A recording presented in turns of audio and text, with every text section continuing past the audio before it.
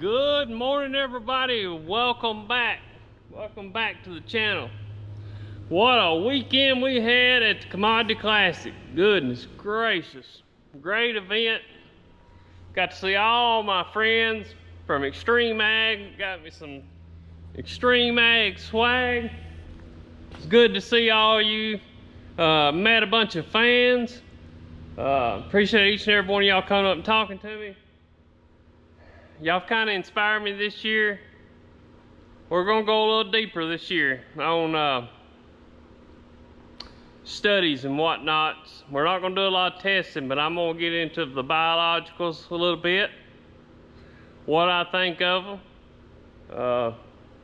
We're gonna get into some more science, but I always come back from the Commodity Classic kind of fired up, and yeah, had a good time at the rodeo, and appreciate all my decaf friends when things went south at the rodeo. And if you was there, you understand. But anyhow, had a bunch of decaf buddies back me up on that situation, and appreciate each and every one of y'all. But we're back here in the shop. Pablo and Amigos went and got some buckets. They're gonna clean some buckets up. We gotta drain the oil out of this 4455 one more time. The seal right here around the PTO is leaking. So we're gonna bust all this apart.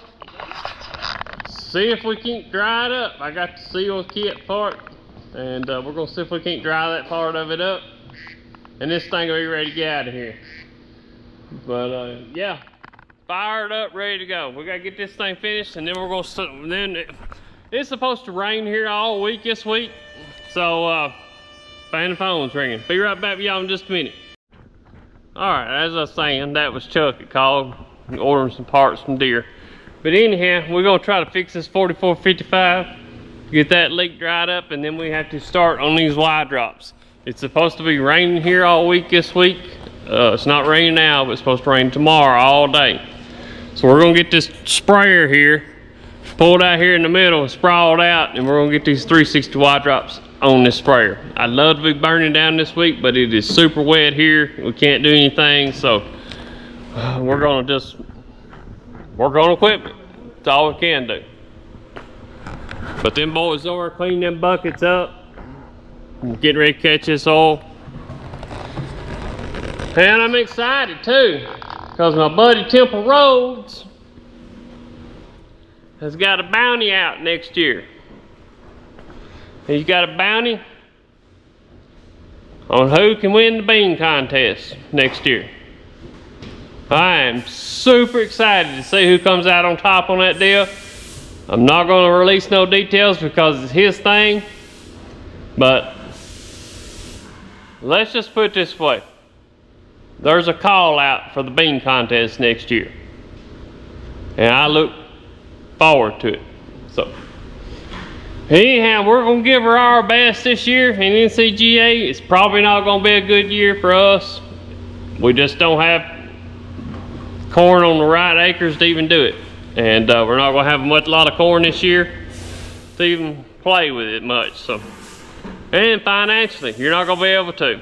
You guys out there, y'all need to remember that you're growing $3.75 corn this year, not $6 corn. So y'all need to pay attention, guys, and not get over budget, where you can still pull a profit out of this, because you can still do it. You can still do it. And I'll tell you how we're gonna do it. We're gonna take some of the nutrients that we put up front and save them to the tail end. And that way, if we got a crop, we can put it in it. If we don't, we can pull it out. And that's how we're gonna save money this year. We're not cutting our nutrient plan. We're just allocating it to the back end to see whether or not we got a crop, and then we'll put it out. And that's how we're gonna try to do it this year. Whether it works or not, that's to be seen. So we gotta get Mother Nature to play ball with us first. She holds the trump card. You have no control over that. None. You go on with your plan. If she wants to play ball, she'll play ball. So enough of me rambling. Let's get over here and see if we can get this oil drained out.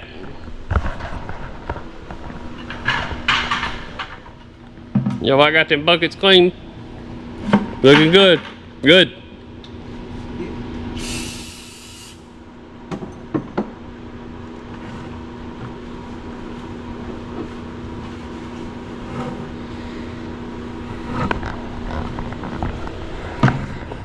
Done put this oil in here twice and take it out again.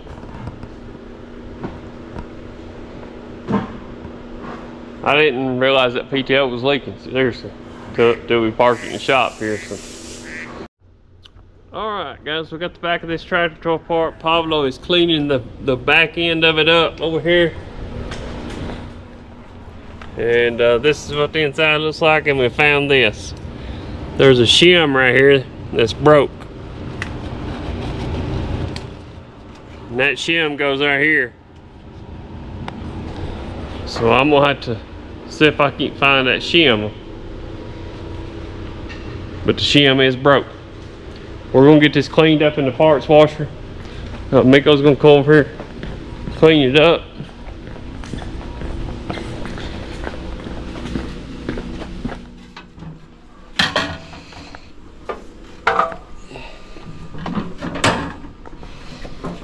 It's hard to do one-handed. Let's plug it up right there. Oh. He's gonna get those pieces cleaned up in the parts washer. And we're gonna see if we can call John Deere and see if we can find that shim somewhere. We'll get this project done, then we can start on the Y drops. That's why we're trying to get it done. I don't know where that O-ring was. There's an O-ring in there somewhere, because I have the parts diagram right here.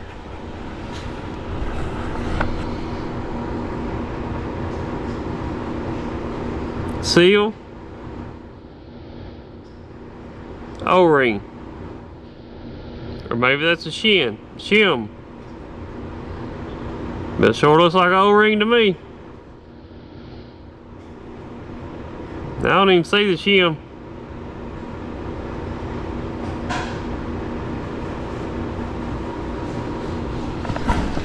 So I don't know. We're going to dig a little deeper and see what we can come into here. But we get all this cleaned up and I find out here, we'll bring you back in just a few minutes. It's just one of them you tear it down, inspect it, and see what you got deals. Alright, we got her tore down. We finally found the seal we was looking for in there. There it is. Let me tell you, that snap ring right there is a bear, ain't it, amigo? Yeah. Very tough. It like to whoop our tail. But there's the gasket, or the seal we've been looking for. You have to take it apart from the inside out. You can't just reach and pull the PTO out and put the seal in. You gotta take it like the guts out like we're doing and put it in there. Show them that O-ring in there, amigo. See? Oh, there's an O-ring right in the bottom right there. We have it right here. Yep, right where amigo's pointing. And we're gonna break all this down here and see if we can get this seal out. Alright guys, we got the seal knocked out. There's the old one. We knocked it out. If you're wondering what the seal is, the seal number for 4455. There's your part number. RE 13181. Here's the other one.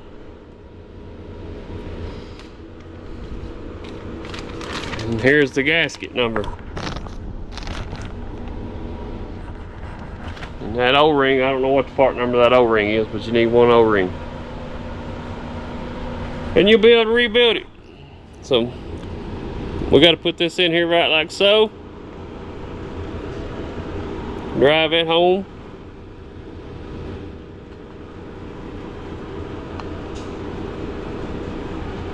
You hold the camera for me, go.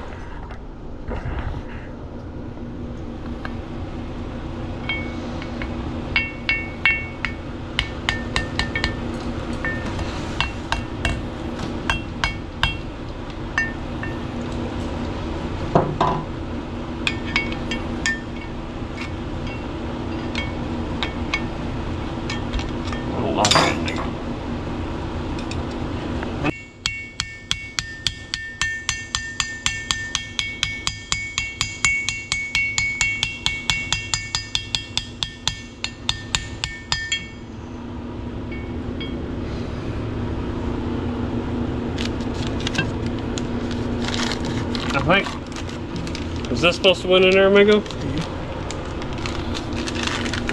Was that in there?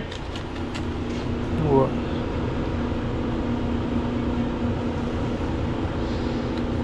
That wasn't inside of there, was it? Yeah. Where'd this go?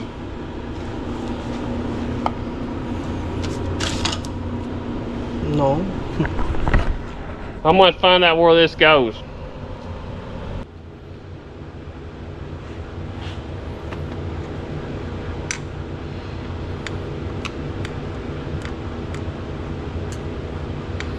I don't know where that goes, amigo.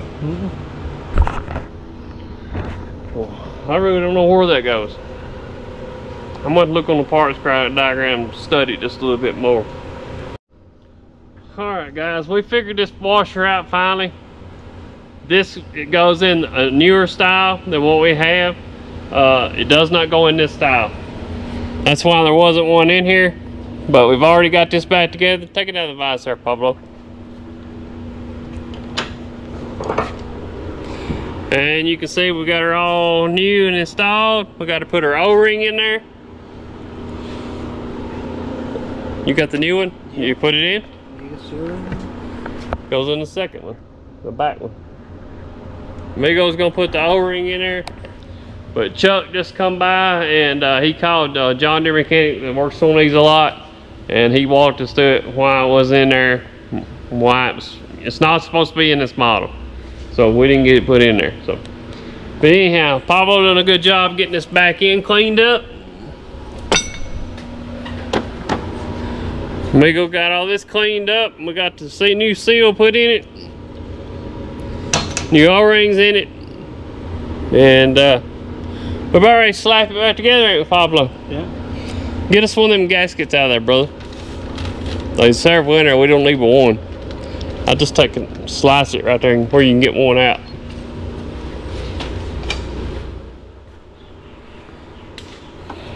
But we moved the fuel trotter over back here.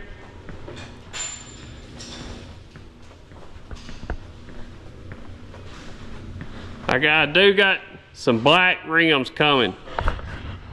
Should be here this week, maybe. We're gonna get this 4455 wrapped up here.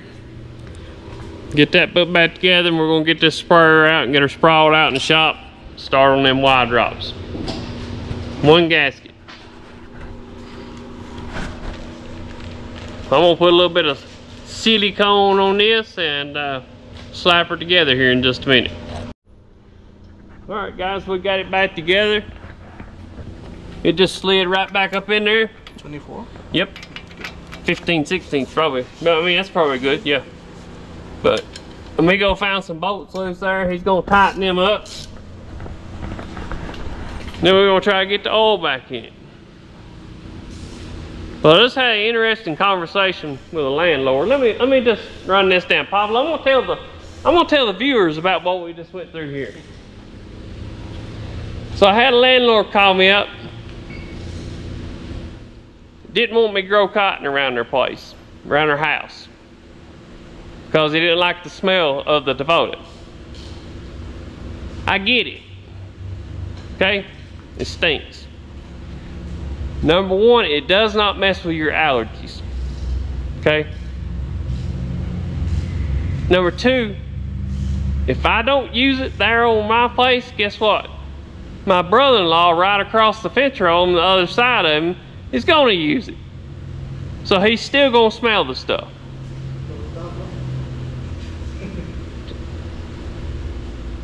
You're not fixing your problem. I really wish people would get educated on these chemicals and quit giving us farmers a bad name about chemicals and applying them. We have more state certifications than you will ever get. Okay? Multiple schoolings, multiple certifications, multiple cards in my pocket says that I'm certified. Number two, you will not find anybody else that cares about the land like a farmer. We are not going to do anything that hurts the farm or anybody around it. That would be like me going and spraying over the top of my kids. That's stupidity. We're not going to do anything like that. Now then, we are humans. We do make mistakes sometimes. But you own up to your mistakes and you make it right with that person. But that's my little rant for today. Lost that farm. It's gone. He gonna sow her down in grass. That's his decision. But all I can say is he just made a bad choice, because I mean, he could have been pulling the wren off of it and he's still gonna smell the smell of the defaulted right across the street. And actually, I still work the property right beside his on both sides. My brother-in-law is in front of him. So you're still gonna have chemicals around you. You're still gonna have the smell around you. Chicken litter is gonna be sprayed around you. All I can say is this: if you move in here from out of town and out of state, and you move into a farmer's world, just research what you're getting into before you move into that community. What I'm trying to say is, don't come in the community trying to change the way the farmer farms. That's my job. That's the way I'll make a living. I don't tell you how to do yours. Don't tell me how to do mine. Fair enough? Fair enough, Pablo? Yeah, fair. So that's my little rant for today. We're gonna put the oil in this tractor and get this tractor out of this shop. So let's get the oil in the tractor.